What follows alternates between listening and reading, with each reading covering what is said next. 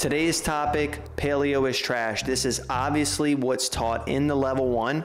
Nutrition as the base of the pyramid, nuts and seeds, fruits and vegetables, little starch, no sugar, lean protein sources, blah, blah, blah, blah, blah. This is outdated and it doesn't work. And it's actually very disappointing considering the base of the pyramid is nutrition. The problem with this is that it's not personalized, it's not flexible, it's do this or you're not following the right prescription for how you need to be eating. This is completely and utterly false. And the paleo system has been debunked multiple times for not only not being optimal for the current day in society for people doing for 4 to 5 WODs per week, but also not necessary and outright dangerous. So I'm gonna go over why you wanna be following something different than the paleo diet, and I'll go over why the paleo diet comes up super short when it comes to reaching our goals. Now, number 1, we always go through protein being the most important macronutrient if you're doing 4 to 5 WODs per week.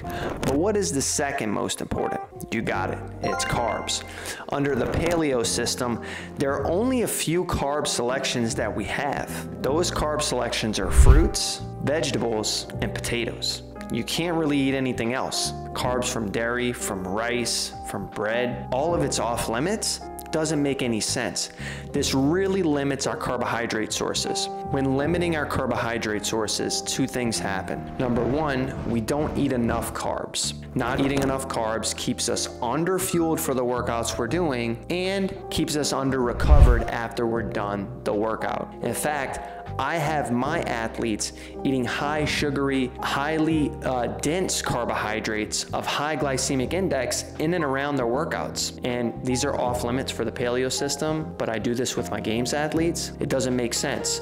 And so these limited carb options leave us with maybe not even eating enough carbs to support our workout and our lifestyle. Number 2, when we eliminate foods, which is exactly what the paleo system recommends, guess what? We crave those foods more. Several scientific research studies have shown that if you eliminate foods, don't give yourself permission to have these foods, especially carbohydrates, eventually over time you crave them more. And what do? You binge them. And this is why so many of us have been culprits of losing the weight, feeling great and confident in our body, and then going right back to where we started, which creates long-term damage to our body. And so carbohydrates are essential. They're our WOD energy, and we need to make sure we have multiple sources that allow for us to fuel properly. If you don't have celiac disease, you can eat bread, or sensitivities, you can eat bread. If you don't have sensitivities to rice, you can eat rice. There's nothing wrong with these sources of carbohydrates. They're great sources of fiber and great sources of just fueling ahead of time for your workouts and being able to recover and refuel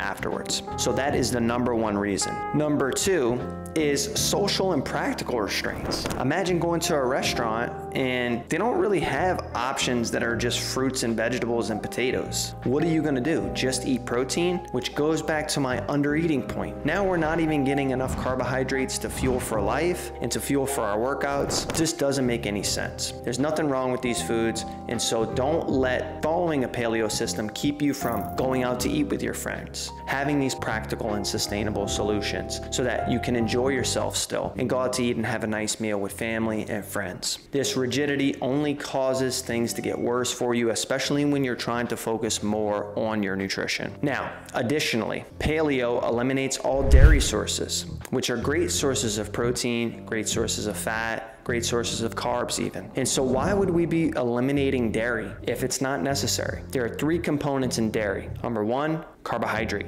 The carbohydrate is lactose. Lactose in dairy products can cause a sensitivity or an intolerance. This is called lactose intolerant. If you're not lactose intolerant, you don't need to eliminate lactose. You can eat lactose just fine. Number 2, fat. The fat in dairy is saturated fat. Nobody has an allergy to saturated fat. Saturated fat is healthy. It's in egg yolks. It's in a lot of other areas of our life. It's in meat products. Why would we need to eliminate saturated fat? We wouldn't. And lastly is protein. The protein source in dairy products is whey and casein. Whey and casein are complete sources of protein. Why would we need to eliminate them? They're present in protein powders. And so now under the paleo system, you're not even able to eat protein powders. or drink protein powder, that's odd because we drink protein powders all the time. So these restrictive limits really leave us limited into what we can do, what we can eat, and can leave us underfueled during our workouts. And so the paleo system in general, we're not able to get enough carbohydrates for our WOD energy because they're very limited sources. It keeps it very unsustainable for us to follow long term. Nobody's gonna follow the paleo system forever. And number 3, we really aren't able to recover properly from the workouts that we have, build more muscle, and so we can get stronger, hit PRs at the gym. And so this is why I would completely avoid the paleo system. It's not effective, it's super outdated, and this is why your L1 coach really can't be a nutrition coach if they don't have any other certifications or training, because all they learn is the paleo system and zone, utilizing the foods that are accessible and appropriate for paleo in a zone-based system.